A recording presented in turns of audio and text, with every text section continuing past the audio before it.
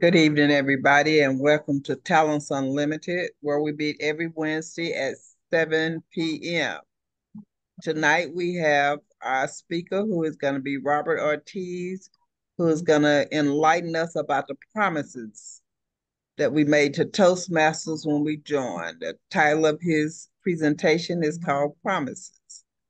I bring to the lectern Robert Ortiz. Thank you, and good evening. Welcome to Talents Unlimited Toastmasters. We meet every Wednesday at 7 p.m., and we are starting our new year, our Toastmasters New Year, where we will be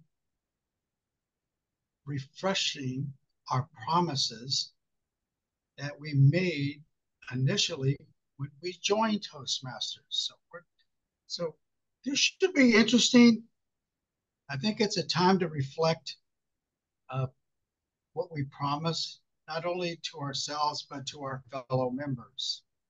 So tonight, we're going to give a little bit of a presentation and see if we can bring back some memories here. So without further ado, let's go ahead and start our Toastmasters promise.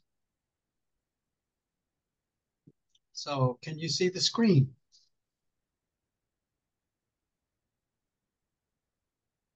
Hello? No. You don't see it. Why No. does that always happen to me? Are you sharing? Yep, I am sharing. Oh, Oh, there we go. there it goes. There he goes. It's always my fault when I do this kind of thing. So anyway, so can you see the screen now? Yes. Okay, thank you. So tonight, as I just mentioned, we are going to talk about the Toastmasters Promise. This is Talents Unlimited Toastmasters Promise series, refreshing our commitment. So what is the mission of Toastmasters? Well, it's to provide a mutually supportive and positive learning environment in which every individual has the opportunity to develop oral communication and leadership skills, which in turn foster self-confidence and personal growth. So what does that mean? Well, if I was to put this in bullet form, we're going to provide a mutually supportive and learning environment. We're going to help develop our communication, oral communication, and leadership skills. And more importantly, two big bullets is to foster self-confidence for ourselves and others and continual personal growth. So that's what the Toastmasters mission statement is all about. So the Toastmasters Promise, what is the Toastmasters Promise? I would imagine that many of us don't even recall what that Toastmasters Promise is. We took that pledge, some of us, many years ago. For myself, I think it's this August will be my 5th year. For Jim, I think it's a little bit more. Carolyn, we're all in the same boat, many, many years. But how many times, not only myself, but others have reflected on that Toastmasters promise? So let's go over those promises a little bit. First promise is to attend club meetings regularly.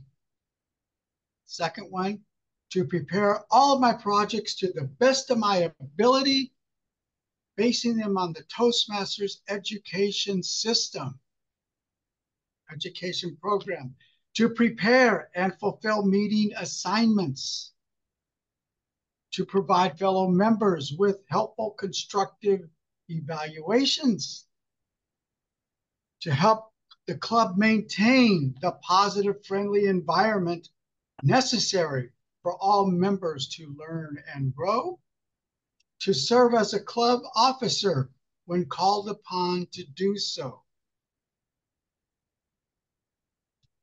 Continuation, to treat my fellow club members and our guests with respect and courtesy.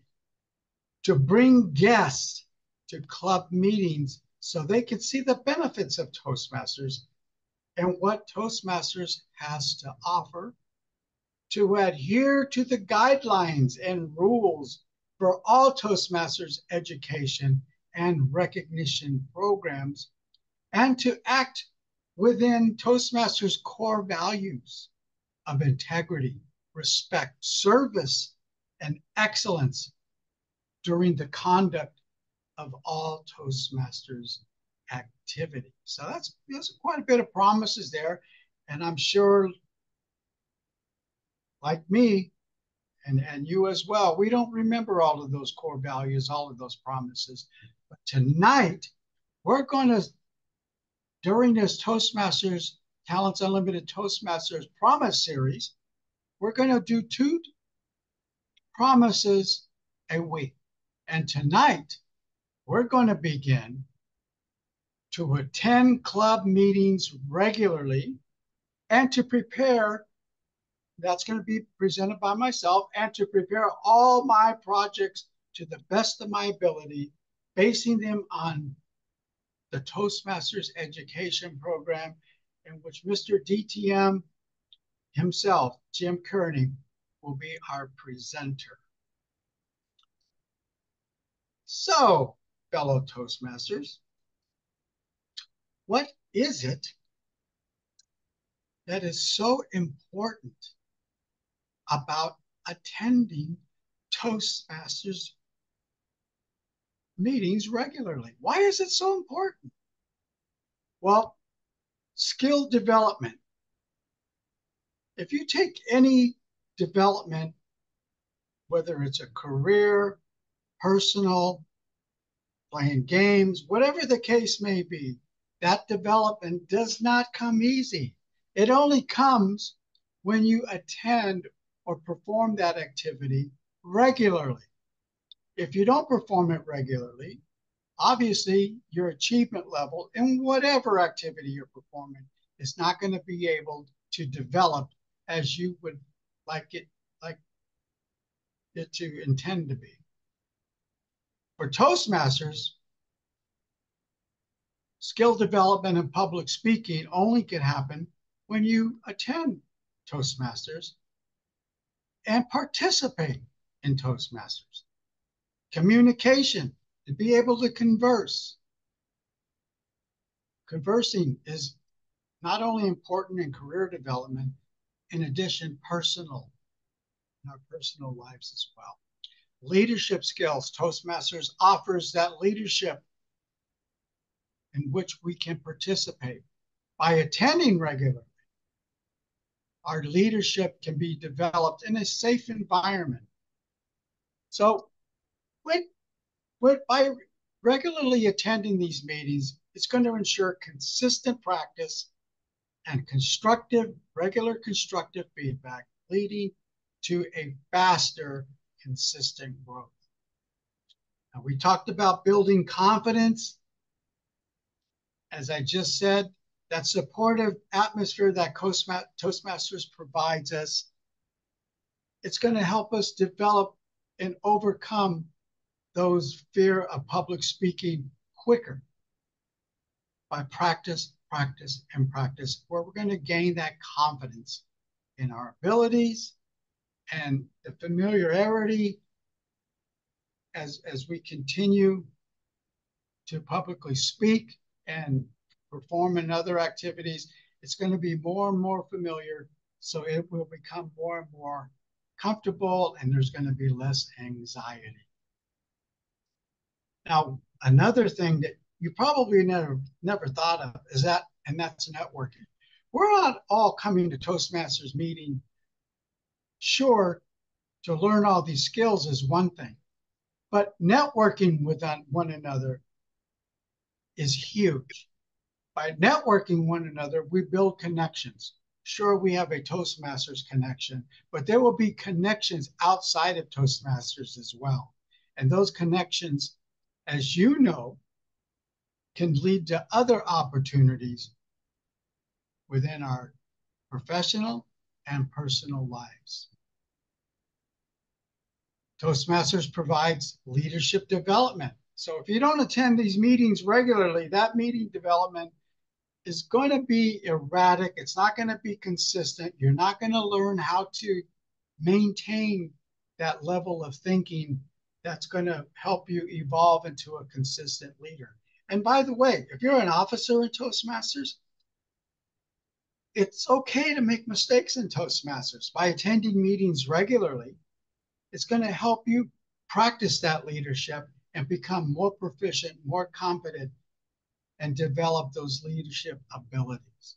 And that, again, that can only happen by attending the meetings and managing projects, getting organized, participate, take on those roles. But you can't take them on if you're not here. So we encourage you to stick to that promise of encouraging your regular attendance. We talked about personal growth.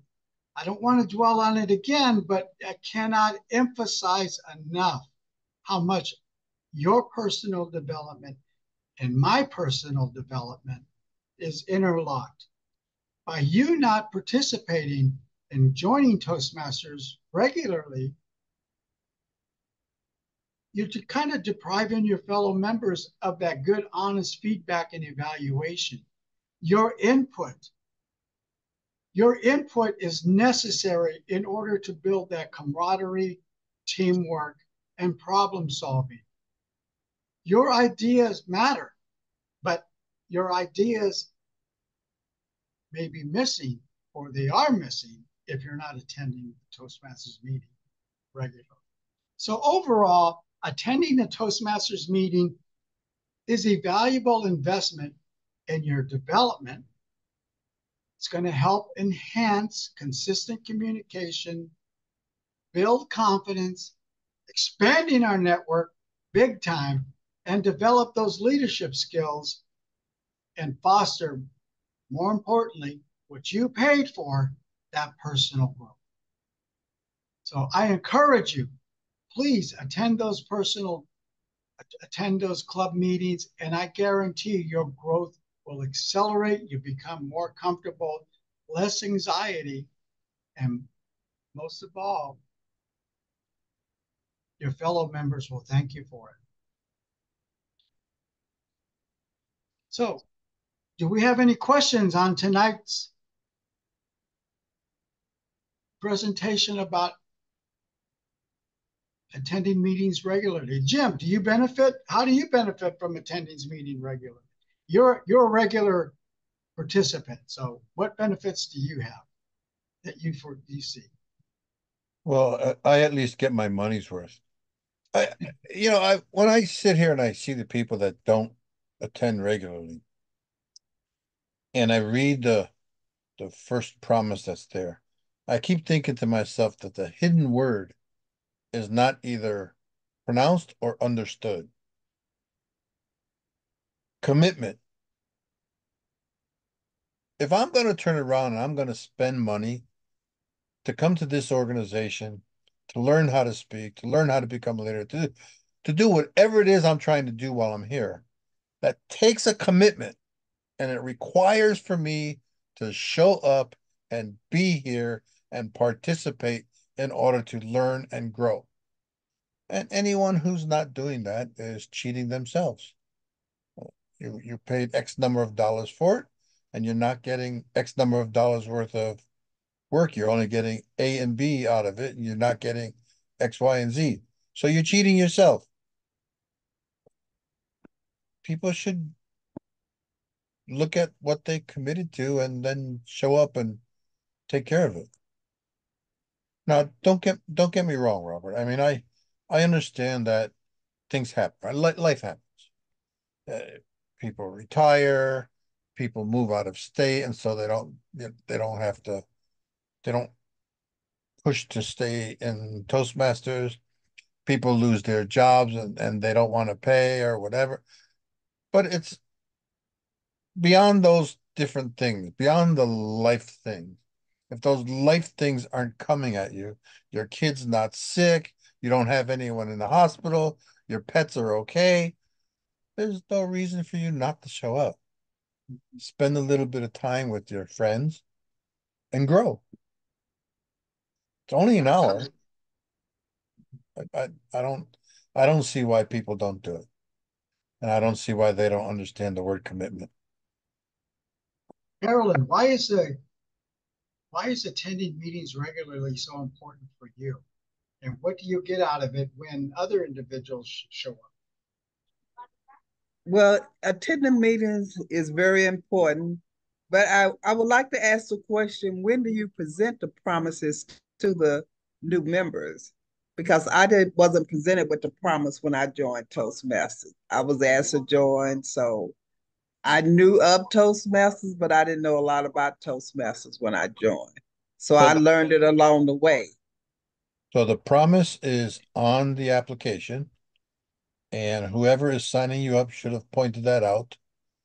And you should also have gotten it during member orientation.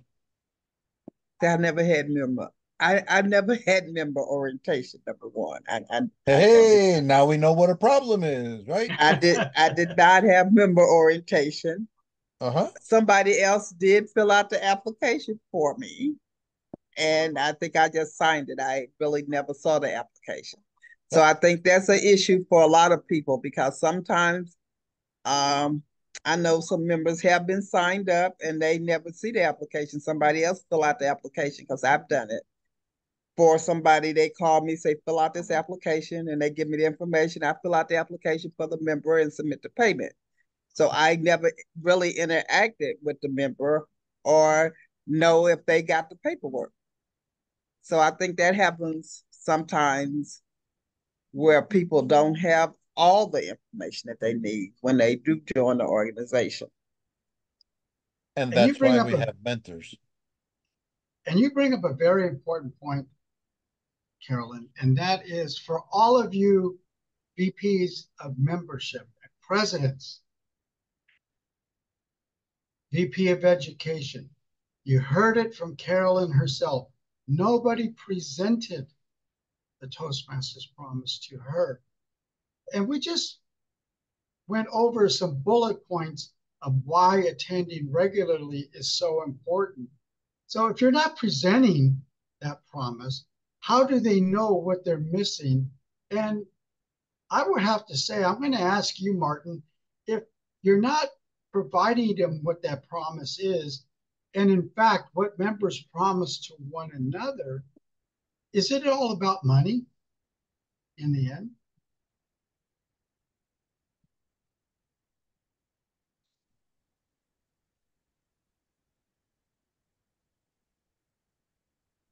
Oops, Well, let me see. Hold on. Okay. All right. I was driving. Oh, I Uh, am sorry.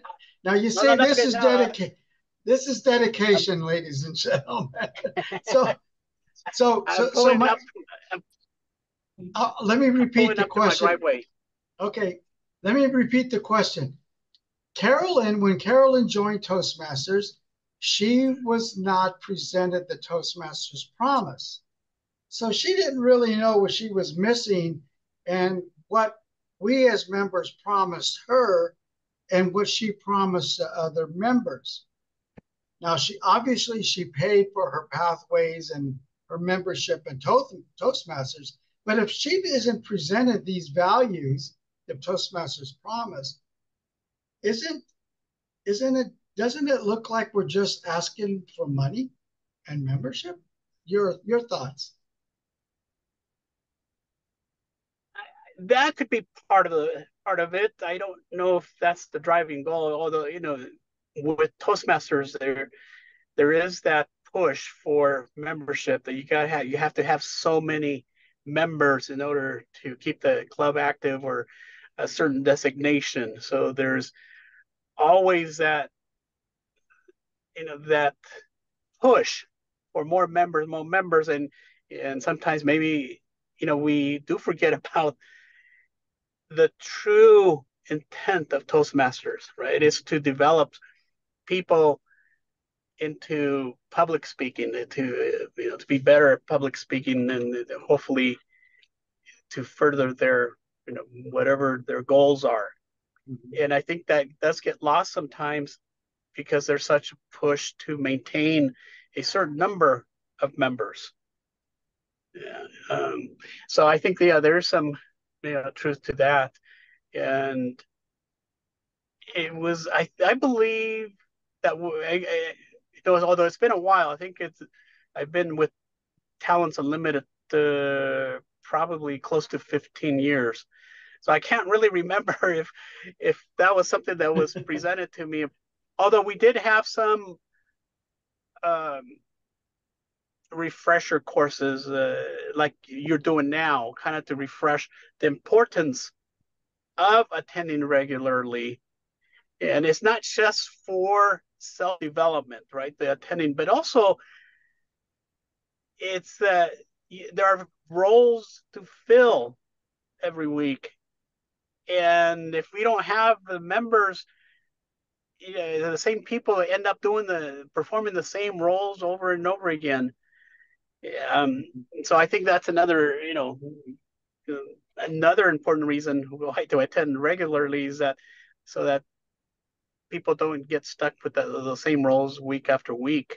And it's always nice to hear feedback from different members. So if you have the same members attending every week and they're providing feedback on a weekly basis, I don't know if that's such a good idea. That I'm sorry, I'm waving bye to my grandkids. They're leaving right now. I'm still in the car and they're leaving. That's okay. Well, I'll tell you what. Thank you for your input. Well, they left. I want to go back to they left, but I'd like to go back to Carolyn real quick because I feel like she's been kind of like a letdown. And Carolyn, so when you were not presented or familiar with the Toastmasters Promise, do you feel a certain letdown or you missed out on anything? Not really, because later on I did read it for myself. I didn't feel a letdown because I didn't know to be let down. So, I didn't really feel a letdown. It probably would have enhanced my experience Mhm. if I had known about the promise and some of the obligations coming into Toastmaster. But, somebody invited me, they signed me up, so that's what happened. And like when you first join, your two pathways I did two pathways. I didn't have to pay for them; they were free. So, but someone did go over the assessments of the pathways, and they talked about the pathways. They just never talked about the promise. They talked about other stuff. So, but I think what happens sometime in the great scheme of things that you're busy focusing on those DCP points, and that's just getting members. So I'm not going to say you don't get quality members, but sometimes that's why you wind up with paper members. I call them people that don't attend because you ask them to join because you're trying to fulfill a goal. So once your goal is fulfilled, which is to get a certain number of members, then the why and the reason why they should stay in Toastmasters or some of the benefits of Toastmasters are not explained or I want to say, pushed to the back of the burner because that wasn't your focus. The focus wasn't to get the members to come in and really stay. You're just trying to fulfill a goal at this point in the Toastmasters journey, which I think is kind of it hurts the clubs when you do the paper members. It does hurt the clubs because the members a lot of times they don't stay, and so you have members on the roll for this particular time, but they may not come back because they didn't get the benefits of Toastmasters. Well, thank you, Carolyn, for your valuable input. I just want to talk about the numbers, the Toastmasters attending meetings regularly, and the numbers game, it kind of reminds me of a major corporation, or you can think of many yourself, where if you think only about the numbers game, the quality of whatever you're trying to sell is of poor value. So it's important that when you attend and you promise to attend these meetings regularly, that commitment, as Jim spoke about, is there, because other members depend on you, as Martin indicated as well, with the evaluations, hearing it from different people and role assignments. And I want to thank everyone for their valuable input and their view on why people should be attending Toastmasters meetings. So I want to thank you all. And let's go ahead and move to our next subject. And our next subject is going to, second promise, is going to be presented by Mr. Jim Kearney. And the topic, the promise he's going to be talking about is to prepare all of my projects to the best of my ability, basing them on the Toastmasters education program. So, fellow Toastmasters, Jim Kearney. Thank you, Robert. Okay, I mentioned earlier that I feel that if I don't come to the meeting after I paid all this money, that I'm cheating myself. That same thought process exists with people who are doing these projects. So in the educational system that Toastmasters are, is pathways, right? It's set up. There's different projects inside every single pathway. The first two levels will always teach you about the basics of Toastmasters, and the levels 3 through 5 teach you all the important pieces about the subject matter of the path that you're taking. Mm-hmm. The problem that I see a lot of times is people will look at the name of the project and boom, I'll write my speech, which is good in and of itself. Oh, okay, I can write my speech.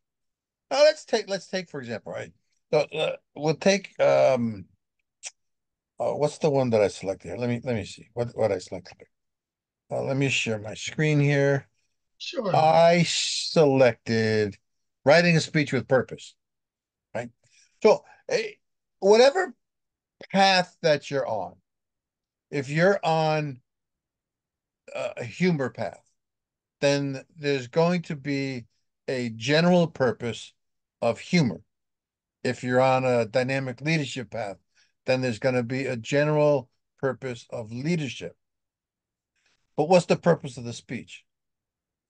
Are you trying to inform somebody? Are you trying to persuade them? Are you trying to entertain them? Or are you trying to inspire them?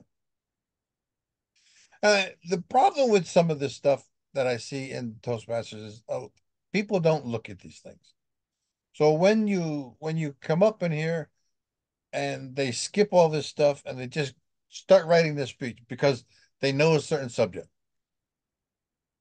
and that speech ends up going all over the place, right? Okay, I'm going down this way here, and then this happens. And then I go down this way here, and then this happens. And then I go down this way here, and this happens. And so the speech jumps. And your organization of the speech is basically garbage. Well, if you're going to have the giggle effect, right? Garbage in, garbage out. So if you're putting garbage into your speech, your audience is getting the garbage that's coming out of your mouth. To make the speeches effective, you need to actually go inside the project, similar to this one. I'm inside the project, and you find out what the different pieces are. You learn the different skills that they talk about, and you move from there. Let's see if I can move this out of the way somehow. So in this particular piece, you see where it says know your purpose, right? So Mhm. if you look down here, the know your purpose is down here towards the bottom. Well, actually, it's here, number 3. Know your purpose and defining your purpose. And they have the stuff here at the top. Writing a speech with purpose, an introduction, talk about your assignment, and then all of a sudden, write an engaging speech. And this is what I was talking about, right? People jump right in and they write that engaging speech. That's backwards. If you don't know the purpose of your speech and the purpose that you're trying to convey to the audience, then everything you're writing is useless. So you have to know it and you have to define it ahead of time. That way, everything you write is geared towards that specific purpose. And if you don't go into the details of this particular project, you'll never know that. In your head, you have a thought process that says, okay, this is the purpose that I'm writing the speech. And then you turn around and you write an engaging speech, and boom, there you go. It's all said and done. But that doesn't necessarily translate to the correct skills because you didn't go inside the project. You didn't read the skills. You didn't take time to analyze those skills and put them to use. And if you don't do that, you don't grow. I'm sure there are plenty of times that you've seen people sit there and say, okay, I'm just going to do this off the top of my head. And when they give a speech off the top of their head, they're all over the place. It doesn't work. They expect to get credit, but you didn't learn the skills that were necessary. As Toastmasters, we need to stop cheating ourselves. We need to open those projects. We need to look at the projects, see what's inside, learn those skills, and put them to use. And you will do in reality what you do in practice. So if you practice here at Toastmasters, putting those skills to use, when you get out in the real world outside of Toastmasters, you have those skills, you have the ability, and you put them to use. It will make you a better leader. It will make you a better speaker. It will make everyone turn around and enjoy listening to you and what you have to say. Now, if you want people to know that other people need to learn Toastmasters and learn skills, we can go with the very simple thing. Odds and ends. Don't have to go much farther than that, right? You turn around, listen to your politicians when they speak. Every single one of our politicians needs to learn Toastmasters. Yes, they do. So if there's a Toastmasters club in Washington, D.C., they have an unlimited number of people that they can talk to. Join that club because they all say and it just sounds so bad. I don't know how these people are running our country when they can't even turn around and communicate. No, I don't want to get into politics. So let's just but we'll get off the subject, right? It just it's a pet peeve of mine every time I listen to the news and I hear them talk. The skills are there. A lot of people, when we switched to pathways, didn't like it because it was all online. But every single skill in the legacy program is inside the pathways program, plus more. They're all there. We need to learn them and we need to put them to use. This club and this presentation here that we're doing tonight, this is a new skill that didn't exist before, but we're doing it, right? We're doing podcasts and stuff now, which was something that wasn't there before. Now it's a project, and we're taking the things from that project and we're applying it to these meetings. So it's important. Anyone here ever just look at the title of a project and say, okay, I'm going to write my speech and be done? I can honestly say no. And the reason why, I can only speak personally. A lot of times I get stumped when I'm looking at a pathways, especially a project, is because the first thing I look at is how can I apply this? Where can I apply this particular project? And a lot of times it delays my progress because I'm trying to find that opportune time where I can apply those skills and be able to give a presentation speech and express my findings based on my experiences of using those skills. So that's how I use the pathways. All right, so I'm going to give you a hint and a clue here. Every single thing that you learned in your previous projects, you should be using on your current project so that you repeat them. Mm-hmm. Constant, repetitive use of those skills will make them second nature. I agree totally. Yes. So if you're going into a project, if you're doing project B and you're not remembering the stuff from project A because you're looking at all the requirements for project B, you're cheating yourself. You need to take the stuff from project A, roll it into project B, and add the new stuff on top of it. This is what will make you grow. If you just drop project A and never used it again, of what value was it? Mm-hmm. The whole point is to reuse them over and over and over again. That's how you become a better speaker, a better communicator, a better leader. I like I Good point. I like the way that Toastmasters has all this stuff set up, but I really think that we advertise kind of badly. Well, instead of sitting there talking about how to be a better communicator, I think we should tell people to join Toastmasters so they learn how to listen. God gave us 2 ears and 1 mouth so we can listen twice as much as we can. And by doing that, we become a much better communicator by default because we're listening, we're absorbing, we're understanding rather than interrupting, talking, and throwing out garbage. You know, it reminds me of this, the listening reminds me of an old adage that an elderly gentleman told me many years ago, many decades ago. And that is, and you probably heard it with emphasis on listening. Don't let your alligator mouth overload your hummingbird backside. And by that, It's funny you mentioned that because I just used that today.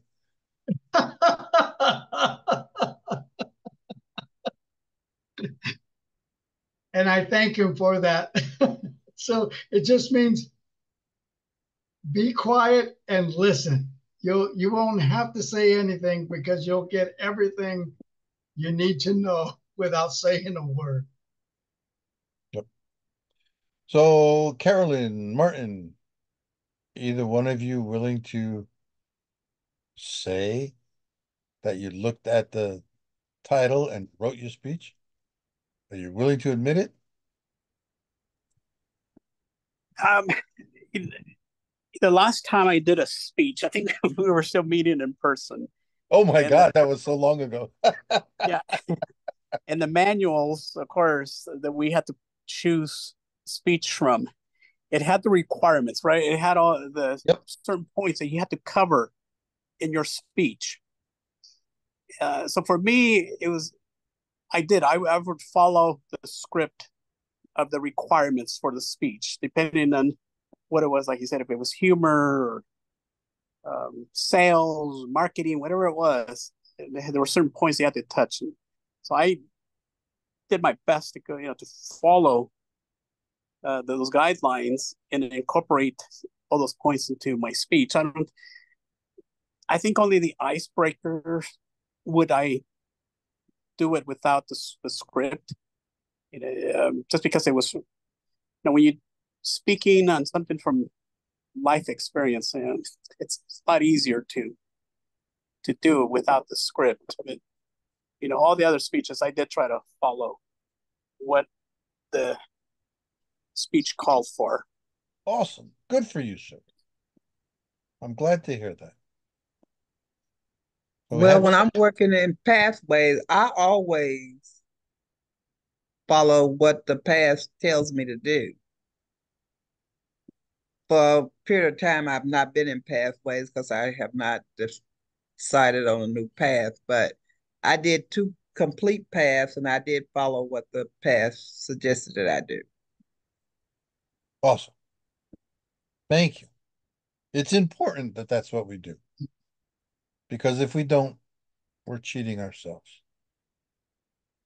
I did notice one thing, Jim, that where everyone, you can see the improvement to include this particular venue. And that's when, if we don't have a speaker for the evening, we give an impromptu speech.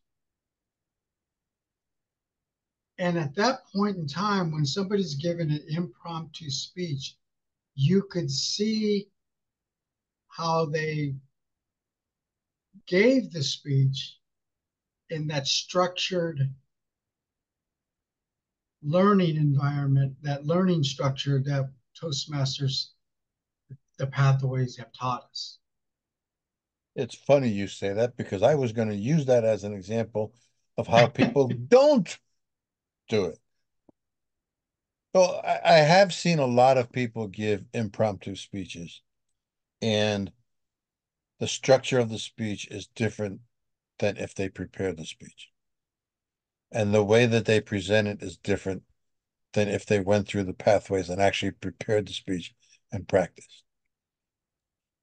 Now, of course, the ultimate goal is to be able to get up there and give one impromptu and be able to follow that pattern and be able to do that stuff.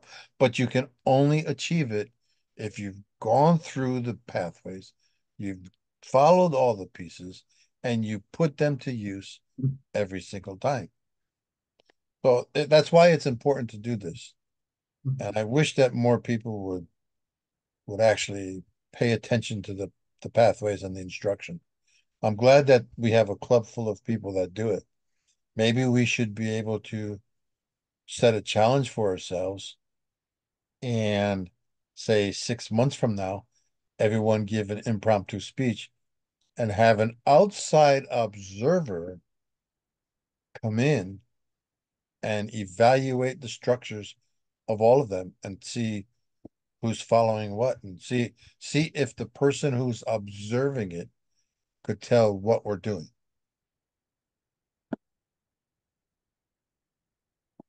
I love it. I love it. All right, so I'm running out of time here. That the meeting's about to be finished. So I'm just going to go ahead and turn it back over to our presiding officer, Carolyn Moore.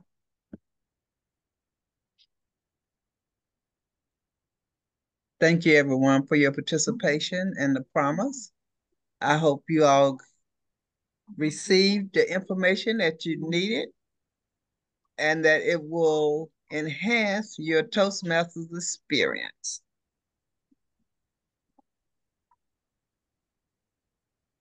You can end the recording